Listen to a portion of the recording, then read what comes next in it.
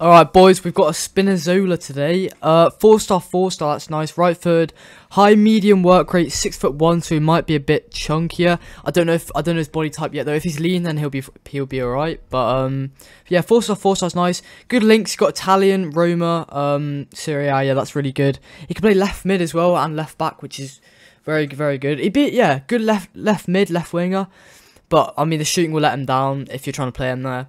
I think left back is probably the best place for him. Good dribbling. He's got a very all-rounded card apart from the shooting, really. 85 agility.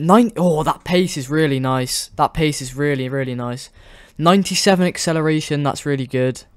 I mean, and everything else is just pretty much... He's Hullet-gang apart from the shooting, boys.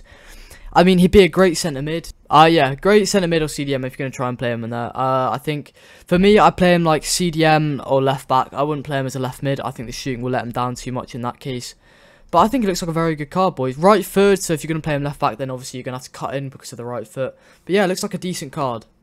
Boys, I might just stick a Sentinel on him. If you're playing him as a left back, I would stick a Sentinel on him. This is going to +8 defending boost and a +5 physical boost and a +1 dribbling boost. So on his flashback card, yeah, that will give him, yeah, that's really nice. So 90 defending, 85 physical. I'd definitely stick a Sentinel on him if you're going to play him left back. However, if you're going to play him as a left winger or a CDM centre mid player, I'd probably stick a Deadeye on him, boys, because he gets a passing boost and he gets the shooting boost as well. So on his flashback, that would give him to 87 passing and 77 shooting. If you're going to play him as a CDM or centre mid, I use a Deadeye. However, if you're going to play him as that left back role, I would use a Sentinel on him, boys. Let's just see how much he's costing. He's 3 squads, which is quite a lot. 82, 84, 86.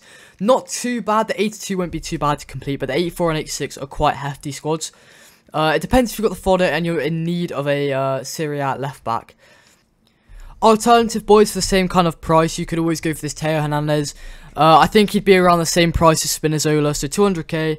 But it depends, if you have fodder and you want to make that Spinazzola less expensive, then I'd prop the fodder into Spinazzola. But I think Hernandez looks like a decent card as well. I mean, Spinazzola's got more pace, but Hernandez will probably feel better in game.